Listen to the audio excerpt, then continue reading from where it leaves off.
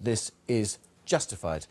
My priority as a consultant for the last 21 years has always been to protect patients' best interests and safety. I can't comment further due to my duty of patient confidentiality. You're watching BBC News. Coming up in the next few minutes. The World Health Organization is holding a news conference in Geneva on the Ebola. But before all that, let's cross the newsroom on a lovely, mild autumn day. Is it going to last, Peter? Well, sort of, Tim. Yeah, certainly the mild theme is going to continue right through into the weekend, but it is going to be quite unsettled to go with it. There has actually been talk of a big storm heading our way, so let's have a look at what's going on out in the Atlantic.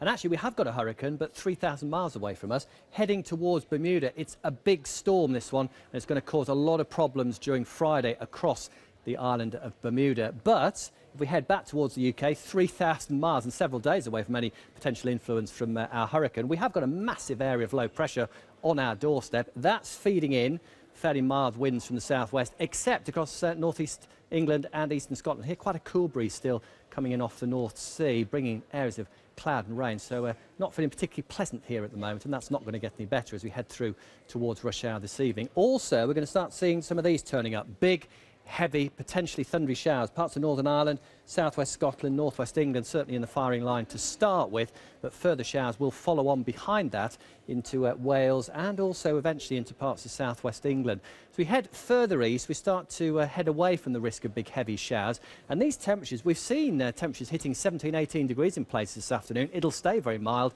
well into this evening as well. But watch the showers just blossom for a time. Big, heavy ones. You can see the brighter colours in the centre of them. There'll be some thunder in the mix as well. Torrential downpours in places in a very short space of time. So not great out and about on the roads, but increasing that mild air pushing in from the southwest, including into Scotland, where it has been quite chilly across northern Scotland over the last night or two.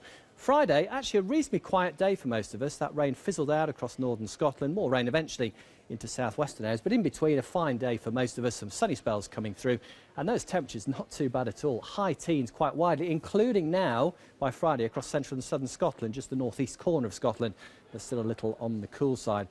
Weekend, massive low out to the west of us, lots of isobars and a weather front, and it's just placing exactly where that front's going to be that's crucial to the forecast for Saturday. Difficult to pin it down this far out. We'll firm up on that over the next day or so. But either side of that, some really quite warm weather, particularly ahead of that front. Could see 21, 22 degrees if the sun comes out across some parts of southeast England. Elsewhere, certainly again up into the high teens. Sunday, it's a bright and breezy day. There will be some showers around, heavy ones across northern England, perhaps Scotland as well, but still those temperatures above the normal for this time of the year. That's a theme that will continue into the early part of next week. The spaces we live in help shape us, which is why the Sterling Prize rewards the architects of the building that has made the greatest contribution to the evolution of architecture over the past year. Join me, David Silito, to find out who is this year's winner live on the BBC News channel at 8:15 tonight.